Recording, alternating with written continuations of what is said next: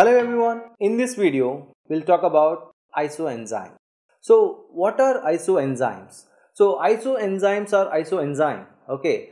They are nothing but multiple forms, right, twins, identical twins. So like that, in our body, in our cells, there are enzymes which are similar, okay. That means physically and chemically they are different, but they perform, the function is same.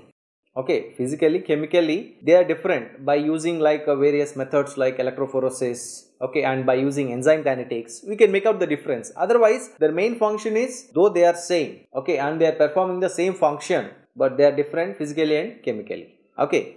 So, isoenzymes, what you say?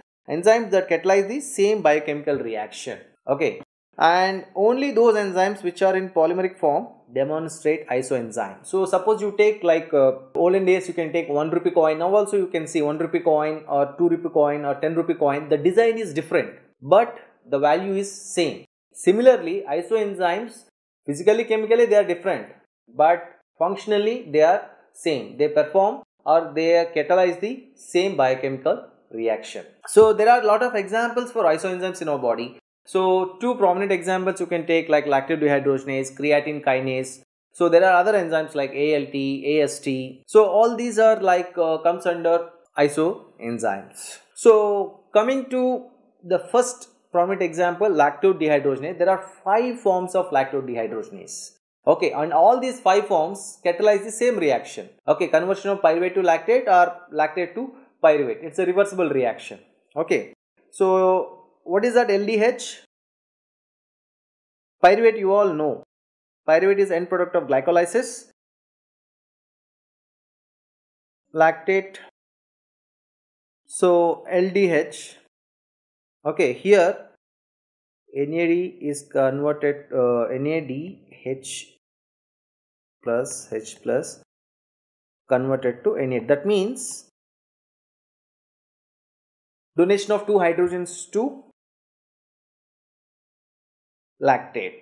Okay, it donate 2 hydrogens to pyruvate and forms a lactate. Here this reaction is again reversible. Here NAD is converted to NADH plus H plus. So that is the prominent function of this lactate dehydrogenase. It's a tetrameric enzyme and that catalyzes oxidation. Tetrameric in the sense we are all studied in protein structure, quaternary structure of protein. Oligomer, monomer, right? So one polypeptide means monomer, and if it is having more than one, you can say oligomer, right? It is a tetrameric protein, that means it is made up of 4 polypeptide chains, tetrameric. Okay, and oxidation of L-lactate to pyruvate, and it's reversible. So LDH is made up of 2 types of polypeptides, okay, M and H. That means M type polypeptide 2 in number and H type polypeptides 2 in number. So obviously it is a tetrameric, okay. So that means M, M, H, H, right. So tetrameric, we have given the justification. So there are types based on the location, LDH1, LDH2, LDH3, LDH4 and LDH5. So how to differentiate? Okay, this LDH1, LDH2, LDH3, LDH4, LDH5. So there are techniques through which we can differentiate these isoenzymes, that is electrophoresis. See here, so based on the mobilities, okay, so there might be some structural changes little, so though twins are identical, their fingerprints are different. Okay, it's a rare cases in some other cases, like 1 or 2 cases where twins also having same fingerprints. So otherwise twins also do carry difference in the fingerprints. They don't have, though they are identical, their fingerprints will differ. Same way here, okay, based on the electrophoric mobilities. So LDH1 will move up to this distance, like in applying electric field in electrophoresis. LDH2 will move up to this distance and LDH3 will move like this, and LDH4, LDH5. So based on the distance they have traveled in electrophoresis, so we can make out the separation of or categorize the isomers of the lactate dehydrogenase. And LDH1 we'll study one by one, LDH1 is the fastest moving fraction towards the anode and LDH5 is the slowest moving towards the anode. Okay, LDH1 predominates in cells of cardiac muscle, so that means LDH1 is present in cardio cardiac cells and RBC. LDH5 liver and skeletal muscle. So I will tell you what is importance. See, LDH1 is mainly present in the location, so their function is same. So LDH1 converts pyruvate to lactate in cardiac cells. LDH5 also converts pyruvate to lactate or L-lactate to pyruvate. It's a reversible reaction, right?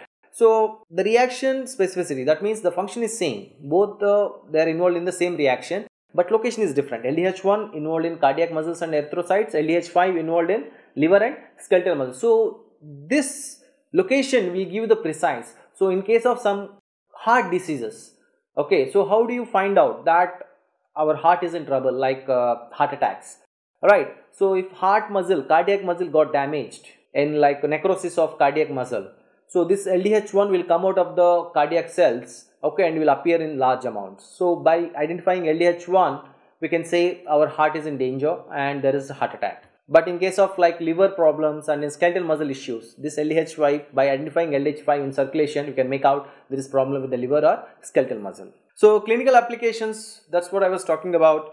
LDH1 and LDH2 occurs within 24 to 48 hours after myocardial infarction. So the person who undergo heart attack, okay, if we take him to the hospital, so first they will ask for the parameters to check in the laboratory.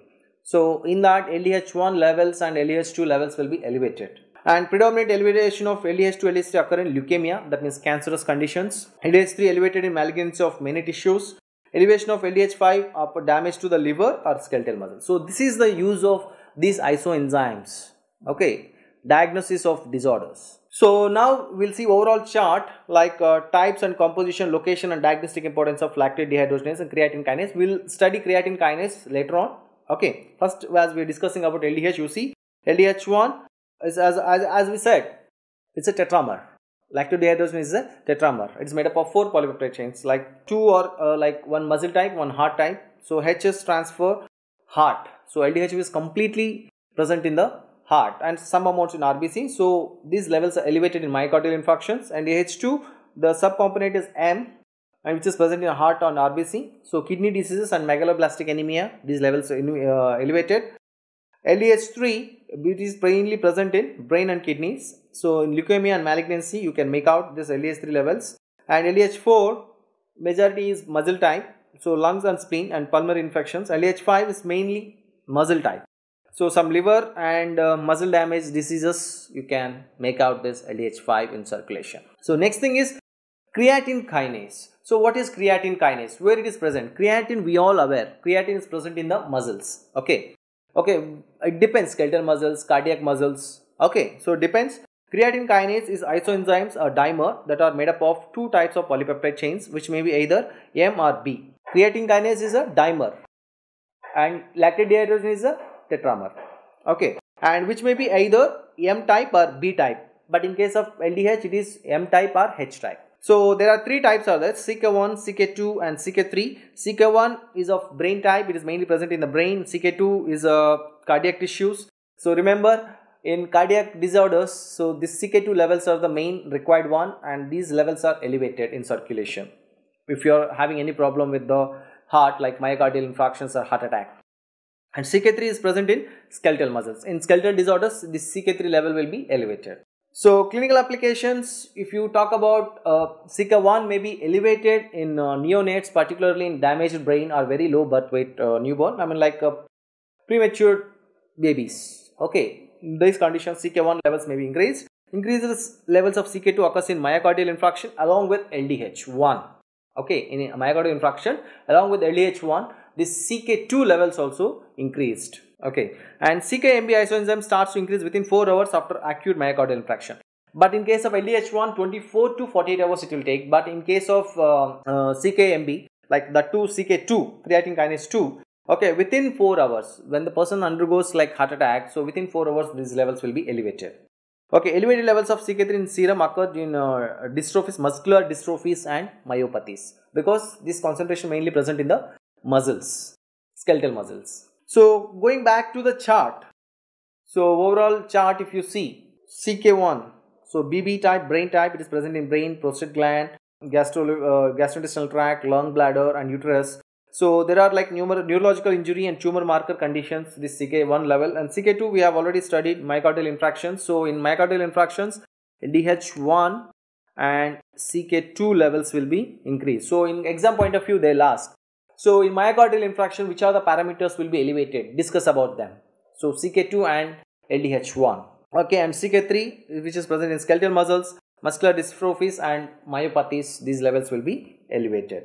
So that's all about lactate dehydrogenase and creatine kinase, okay, as isoenzymes in myocardial infarctions. Thanks for listening. Thank you.